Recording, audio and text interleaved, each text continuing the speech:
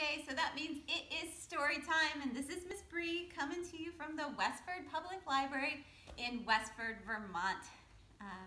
It's so nice to see everyone this week. Did you know this is our 11th time of doing story time? We should have a party or a celebration. Well, today you might notice that I am sitting in a different place at the library because I brought with me some friends. It's getting a little lonely in here without all my storytime friends, so I had to bring in some of my own friends, and I brought in some stuffed animals that are going to be the theme of our story time today. So this little one here, his name's Axel, and he is what kind of animal? Did you say dog? You are right. We have another one here. It's another dog. We have some foxes that are wild dogs, and we even have a wolf hiding back here. And those are our theme for today is dogs. Okay? So I hope everyone brought your hands, or you maybe brought your paws, to do our Open Shut Them song. Okay, got them? Open, shut them, open, shut them, give a little clap. Open, shut them, open, shut them, put them in your lap. Creep them, creep them, creep them, creep them, right up to your chin. Open wide your little mouth, but do not let them in.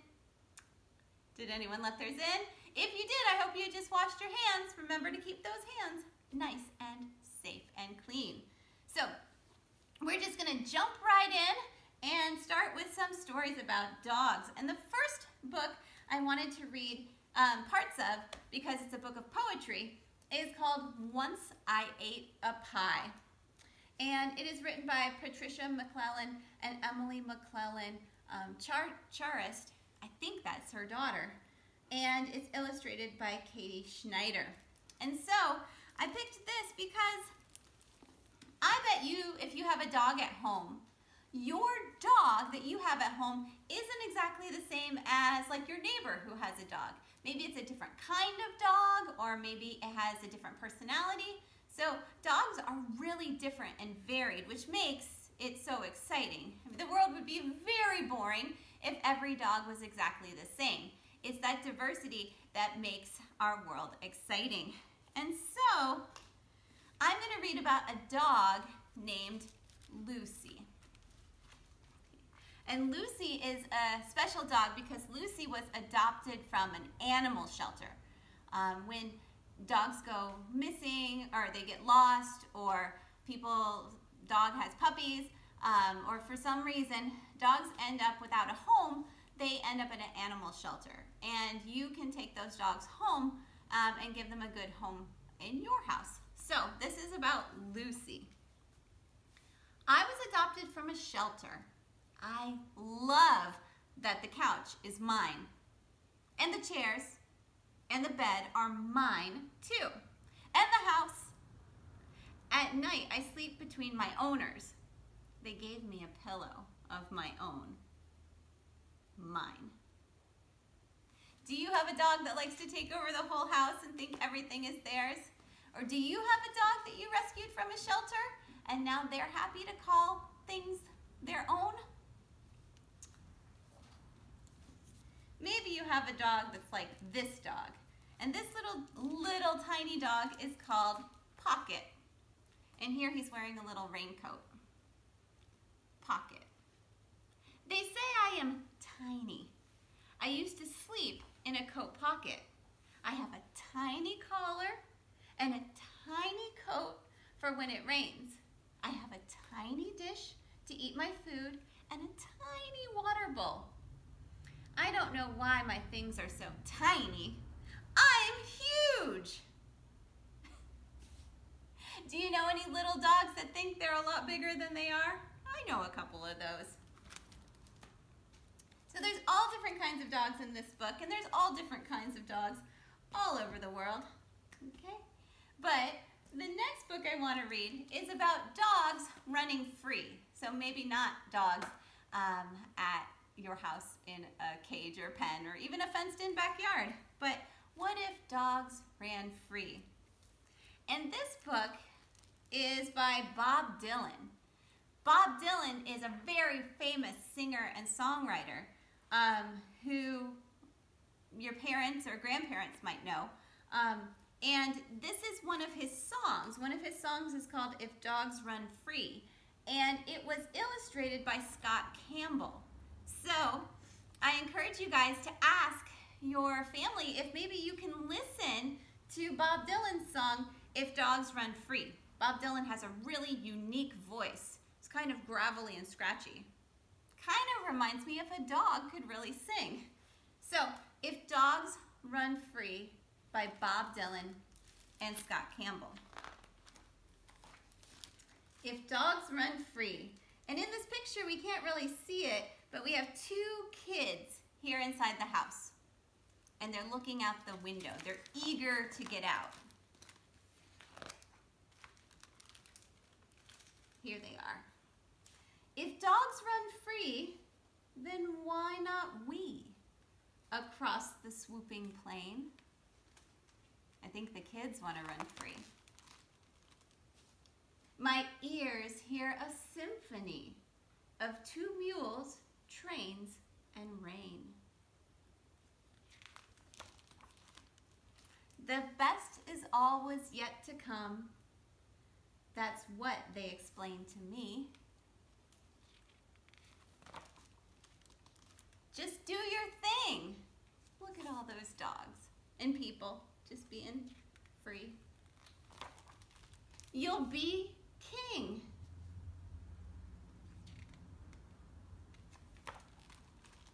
If dogs run free. It's hard not to look at this book and smile with all these dogs rolling down the hill and being so happy, and the happy children. If dogs run free, why not me? Across the swamp of time, my mind weaves a symphony, a tapestry of rhyme. Oh, winds which rush my tale to thee, so it may flow and be. To each his own, it's all unknown. If dogs run free. Look at all those dogs. If dogs run free, then what must be? Must be, and that is all. True love can make a blade of grass stand up straight and tall. In harmony with the cosmic sea, true love needs no company. It can cure the soul, it can make it whole. If dogs run free.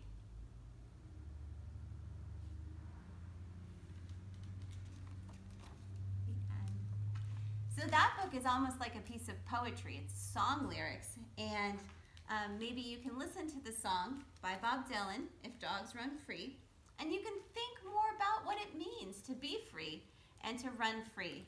I noticed after these kids had a lot of outside time exploring that they were very happy. Maybe that you feel that same way when you're allowed some freedom outside, and that makes you feel very happy. Okay, well, speaking of happy, you know what song makes me happy? If you're happy and you know it, we're going to do a different song today, and we're going to adapt it for our dog friends, okay? So if you're happy and you know it, clap your hands. We all kind of know that one. If you're happy and you know it, clap your hands.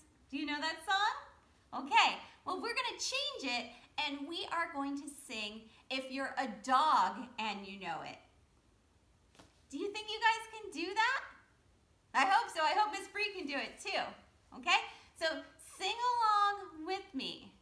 Okay? The first thing we are going to do is bark. Okay, let me hear some good barks. Let's practice first. Those are some good barks. Okay, if you're a dog and you know it, bark, bark, bark, bark, bark. If you're a dog and you know it, bark, bark, bark, bark, bark. If you're a dog and you know it, then your tail, like you wiggle your tail, will really show it. If you're a dog and you know it, bark, bark, bark, bark.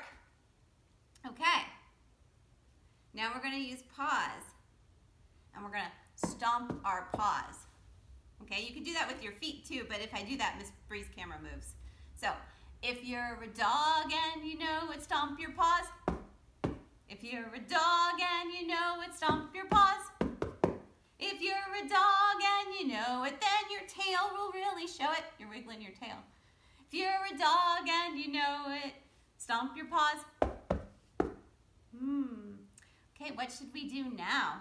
We're going to do our ears. So you're going to take your hair, if you have it, or your hands, and you can make ears. So we're going to flop our ears. Okay? If you're a dog and you know it, flop your ears, flop, flop. If you're a dog and you know it, flop your ears, flop, flop. If you're a dog and you know it, then your tail will really show it. If you're a dog and you know it, flop your ears, flop, flop. Can you think of anything else? We're going to do one more. We're going to rub our bellies because dogs really like to get their bellies scratched. Okay? If you're a dog and you know it, rub your belly. If you're a dog and you know it, rub your belly. If you're a dog and you know it, then your tail will really show it. If you're a dog and you know it, rub your belly. Oh, that's fun. You can adapt that kind of song to anything. You could be a cat, you could be a, monster, chicken, whatever you got. So, we are going to read another story here about a dog. And this one is called Move Over Rover. And it's written by Karen Beaumont and it's illustrated by Jane Dwyer. I like the name Rover for a dog. It's one of those great classic names for a dog. Move Over Rover. There's Rover. Rover's in the doghouse, chewing on a bone. What a day to romp and play. Too bad he's all alone.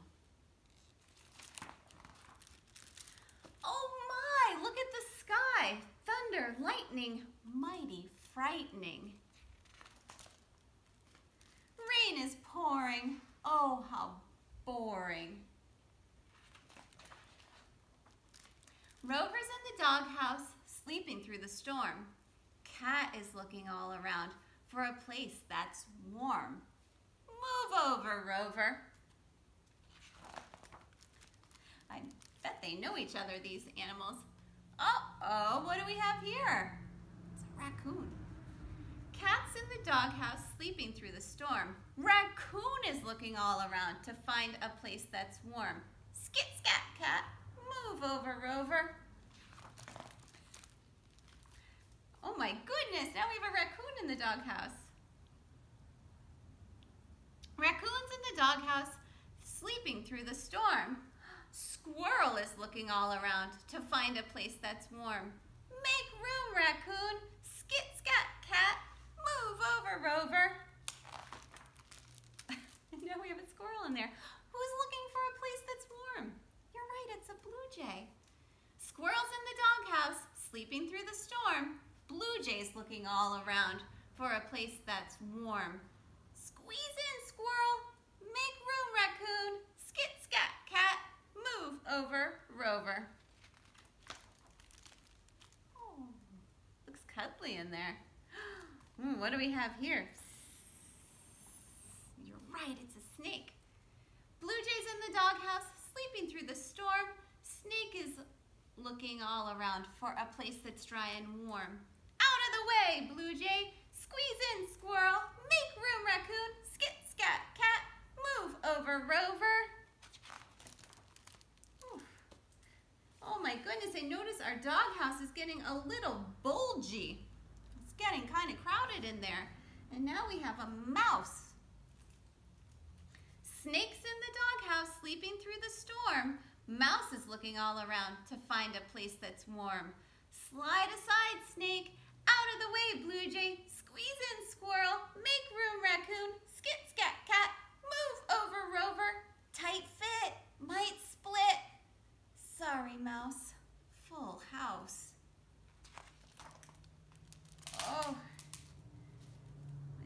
like, did they squeeze the mouse in there? I don't know. It's somewhere in there, I think. Crowded in the doghouse, all are sleeping well. But then, sniff, sniff, they catch a whiff. What's that awful smell?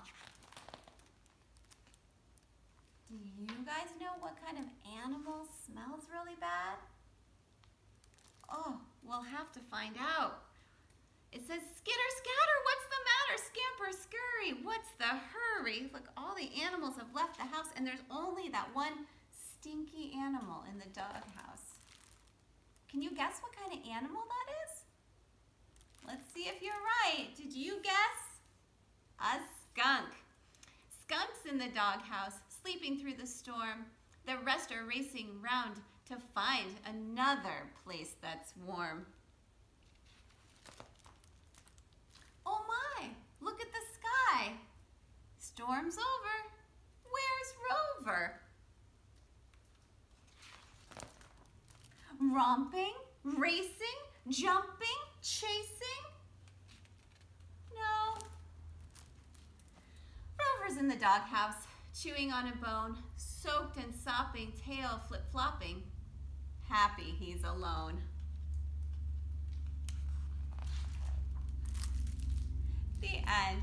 That was Move Over Rover. Okay, well I thought, we haven't had a craft in a while, so I thought I would do a craft. And for our craft, I'm going to teach you guys how to draw a dog. Okay, so you might want to get a piece of paper if you have one, or you can replay the video. You can pause it or replay it to get our steps on how we draw a dog. So again, thank you to my creative art department for helping me out, because you know Miss Bree is not the best at drawing. So even though I can do this. Okay. So the first thing that you're going to do is you're going to draw a circle on your piece of paper. And once you have your circle on your piece of paper, you're going to kind of make it look like a bowling ball. Okay? You're going to do a circle for the nose and 2 circles for eyes. You're going to color them in. And then you're going to make yet another circle all around your eyes. But you want to make sure that the bottom of your circle is touching the bottom of the eye circle. Starting to look more like a dog, isn't it? Okay. Now, the next 2 steps are you're going to make a mouth. So you kind of make a J and a backwards J coming out of the nose. And you're going to do another circle around one of the eyes, and you're going to color it a different color. And then your final step is to draw on a couple of ears. And it's kind of fun to draw the ears in the same color that you used for the outer circle of the eye. And there you have one very good looking dog. Ruff, ruff, ruff, ruff. See? Dog approved. Okay, so we are going to do one last story. You guys get a bonus story today. And this is a story called Groovy Joe, Ice Cream and Dinosaurs. Groovy Joe is written by Eric Litwin, and it is illustrated by Tom Lichtenheld. Now, you might know that name, Eric Litwin. He's the creator of Pete the Cat. Okay, so the first couple original Pete the Cat books are written by Eric Litwin. So this one has some music in it too. And this is Groovy Joe, and Groovy Joe is a dog. Groovy Joe, Ice Cream and Dinosaurs. Groovy Joe saw something yummy. Groovy Joe started rubbing his tummy. Ooh, he saw an ice cream truck. Groovy Joe was living the dream. He had a spoon and a tub of ice cream, and he started to sing.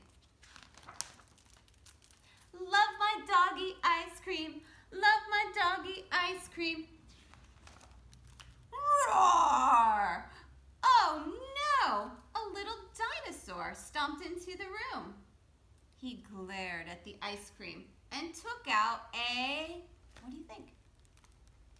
Spoon. You're right. He put on a bib, pulled up a chair, and what did Joe say? It's awesome to share. And everyone sang, love my doggy ice cream, love my doggy ice cream. Roar! Oh no, a big dinosaur burst into the room. He glared at the ice cream and took out a, what do you think? Spoon. He put on a bib and he pulled up a chair. What did Joe say? It's awesome to share. And everyone sang, love my doggy ice cream, love my doggy ice cream. Roar! Oh no! A huge dinosaur smashed into the room.